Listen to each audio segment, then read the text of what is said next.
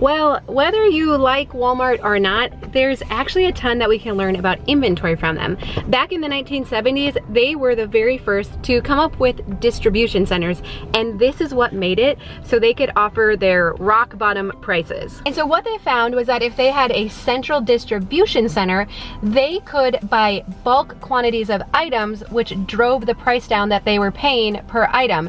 And then from that distribution center, they would send the inventory out to their individual stores. It was brilliant, and it was the first model of its kind, and it caused them to be able to undercut the prices of all of the competitors. Now, I'm not necessarily promoting Walmart, but there's some things that we can learn about this in our own homes.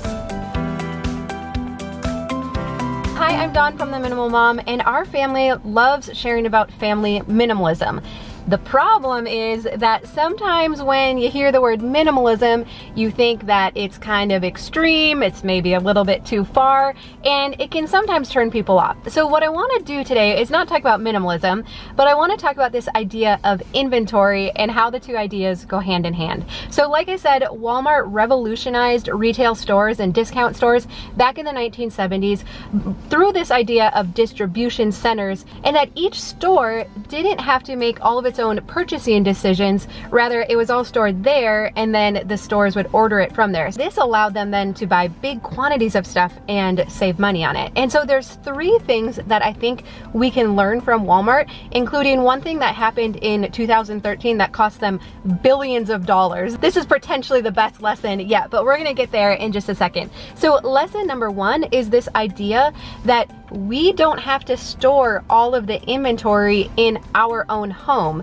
We live in a time now where, for most of us, I mean, again, depending on exactly where you live, but we don't actually have to store everything in our house. We do have access to be able to go to stores to get stuff as we need it, but also we've kind of forgotten about this lost art of borrowing stuff, that we personally don't have to have everything, that we can borrow it from other people, from our neighbors and friends and family members. We especially did this when it came to baby stuff. I couldn't believe how every baby shower I went to, everyone got all of the same new stuff, and we used it for such a short period of time. And so I was like, enough of this. We got everything secondhand, or we borrowed it from friends and family, and it was awesome, and it saved us so much money. But there's other things too that we've come to rely on other people. Like, I don't have two crock pots. I borrow my mom's if I need it. And Tom has even though Tom does not like borrowing stuff, he has started asking our neighbor when it comes to stuff like chainsaws and other things like that. So this idea that we don't have to have all of the inventory in our own home. The second lesson we learned is what I mentioned, what Walmart learned the hard way in 2013. So in 2013, in the very first quarter, they lost over $3 billion because they had let extra inventory accumulate and their back storerooms were unorganized. This caused huge problems with not being able to find inventory and get it to where it needed to be. Does this sound familiar? You can already see where I'm going with this, right? If our storage areas in our home are a mess, if they're unorganized, then what do? We don't remember that it's there, and we end up buying it again. And not only that, I mean, there's this financial cost where we buy stuff again because we forgot that we had it, but we also sometimes forget about the mental cost of having all of this stuff. It takes mental energy to manage this stuff. We have to heat it, we have to cool it, we have to protect it from getting wet or getting pest infested, from all of the different things that could happen to it. We're constantly having to manage it and care for it. So most of us have let the inventory in our own homes creep up to a point where it's very difficult to manage. You know, Walmart has people they hire to manage their inventory. Most of us don't have that luxury, right? And so what we've found for ourselves is that if we can lower the inventory in our homes, not only do we not waste money on stuff from having to buy it again, but the mental load that is lifted is incredible. When we have just enough inventory to meet our daily needs, then it's very easy to manage. It doesn't require a lot of brain energy or emotional energy. Even if you're like me and not a naturally organized person, it's very easy to keep everything straight, to remember what you have and to keep it in order. And so I don't have to work against the grain of my own wiring trying to organize all this stuff when it's not my natural tendency. But for those of you who are more naturally organized, what you'll probably also find is that your organizational systems, they were breaking down because you had too much inventory. It wasn't that the system wasn't working. It's like what Walmart was having. They had all this extra inventory, it was unorganized, and they just couldn't keep track of it anymore. And that often happens to those of you who are naturally organized. Your systems aren't working because they've been overloaded with too much inventory. So what do? Well, that's exactly what Walmart did. They pared down the inventory, and that leads us to number 3, that if they have extra inventory, if it's not being used, it's not selling, what do? They clearance it. They put it on sale. They try to get it back out the door. We need to do this in our own house too. What does that look like for most of us? Putting it on Marketplace, or unfortunately donating a lot of it, right? But if we can use these tactics to get the inventory scaled back down, all of a sudden our organizational systems work again. And it's very easy to keep our basement or our attic or our garage organized because it's not overloaded with inventory. And so like I said in the beginning, this idea of minimalism, often people are like, oh, it's too extreme, you know, it's too far.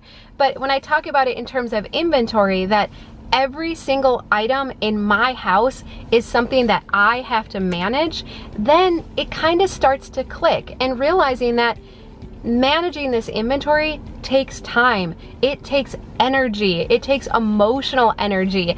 And so we are trading. When we decide that we want to have this stuff in our house, it comes at a cost, and we are trading something for that. So what we found for our own family is that as we significantly scaled back the inventory to the point where we got rid of about 80% of the stuff in our house, for me, that got it back down to a point where it's very easy to manage. Here is what is so funny to me though.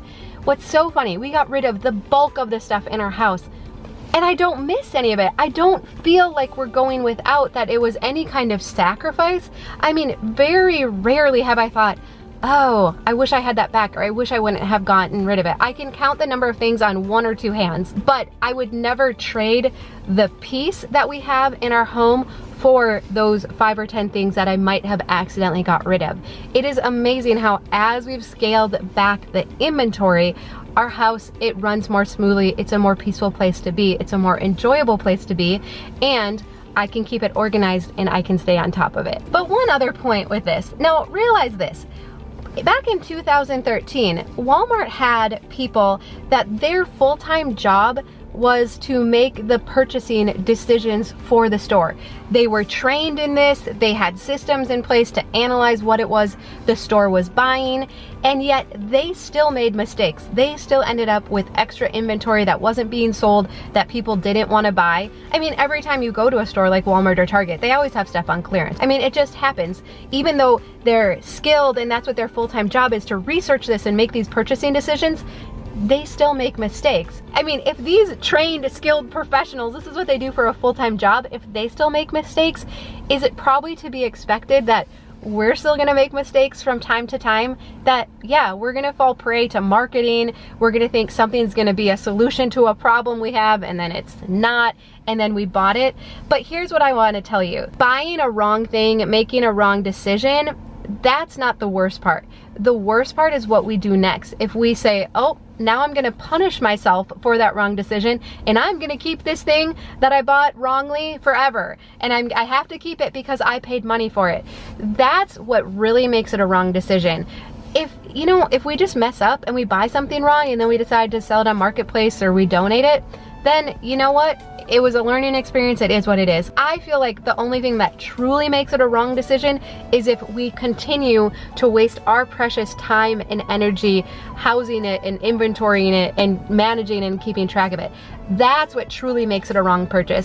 If we buy it, it was a mistake, but then we pass it on through our house, We learned from it. It is what it is. We probably won't do that again. So let's not punish ourselves for these wrong decisions. I mean, can you imagine if like the people at Walmart, if they got like fired every time they made a wrong decision? I mean, that it's not how it works, right? So I want to encourage you that we all make mistakes. I'll still make mistakes from time to time. Like, I'm a sucker for a good deal, something on clearance. I mean, a garage sale, like once in a while I still do mess up, but it's what I do next that decides whether it was really a wrong decision or not. So as you think about minimalism or simplifying your home, I think this idea of inventory can really help a lot. As you approach a space, a drawer, a cabinet, your basement, that you say, okay, how much inventory do I want to manage? Is this a manageable amount for me, or is it simply too much? If we forget what's in there, if we can't keep it organized, that's a pretty good clue that it's too much. And so then we just start to work on scaling it back, and we have lots of videos to help you with that, to walk you through and the different tactics that you can use depending on what area you're decluttering. But I do like how this idea of looking at it as inventory, it can help to take some of the emotion out of it, of just like, okay, it's too much, I can't manage it all, and that's okay. You're not wrong because you can't manage it all. I can't manage it all, right? I mean, you see how far I've had to go with our house to get it to a manageable point, and that's okay. There's nothing wrong with me, and that's not wrong. So if you haven't done so already, I hope you subscribe so we can spend more time together. I would love to help you through some of these areas, especially the more difficult areas like sentimental items and clothing. So I'll link to some of my favorite videos about those topics down below. But otherwise, I hope you have a really good day. I love you, and I'll visit with you again soon.